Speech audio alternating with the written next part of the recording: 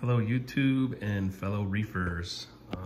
I am building a light mount for my reef tank. Got the mounts right here from this place, and there's a link for this place on that first website where I got the mounts from, and basically ordered some parts and the aluminum extrusion, which right now I'm kind of putting together. I put those two together already. I'm doing something that probably wasn't totally intended to be like this, but kind of redundancy to get a stronger product as of right now. Let me show you what's going on. So I put these L brackets back here, and most people will probably put them in the front right here. I threw them in the back, coming towards the front, and just like that, it is super sturdy, but overkill. I'm gonna put this, kind of hard to do it with one hand here, on there now as well.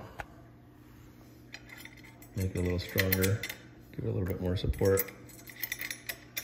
So what I did was I buzzed off that little,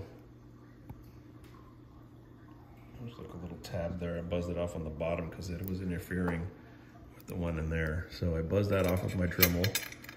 Now it fits in there really nicely.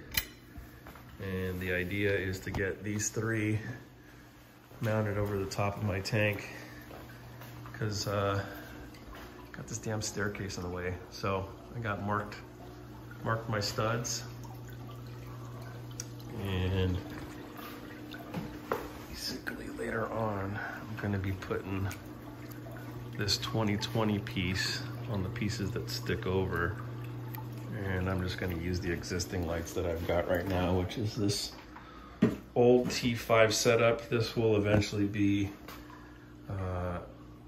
my fish room. So it's a closet right now, but I'm gonna make it my fish room. So just wanted to kind of, I didn't see very much information or people using this extruded aluminum tracking or system or whatever it's called. So I kind of wanted to make a little video kind of showing what I'm using it for. These guys have their own light setups, LED lights. Like I said, I'm just going to use what I have right now, and probably going to upgrade this tank to, well, my dream is the triple XL 900 from Red Sea, but we'll see how that goes. It's a pretty penny. Anyway, I just wanted to kind of give a little short video on what I'm doing and how I'm using this stuff. Well, I guess I didn't do, let's see,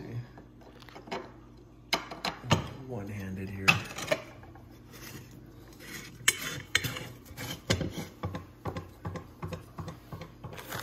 This is your end piece here.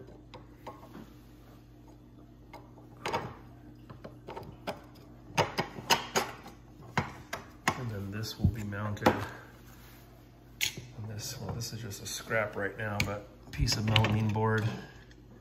And it is going to give me just enough clearance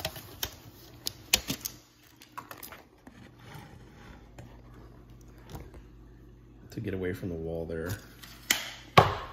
So this is where I got my stuff at. I probably bought way more than stuff that I needed, but that's okay. I probably will use it for another DIY project. So these little sliding things are gonna be in that other piece of track that I showed you guys, and then I will be able to hang my lights and kind of, you know, slide them around on that part. So it's gonna basically mount to the end of that right there and go across. Well, the plan is to go across 3 of them like this.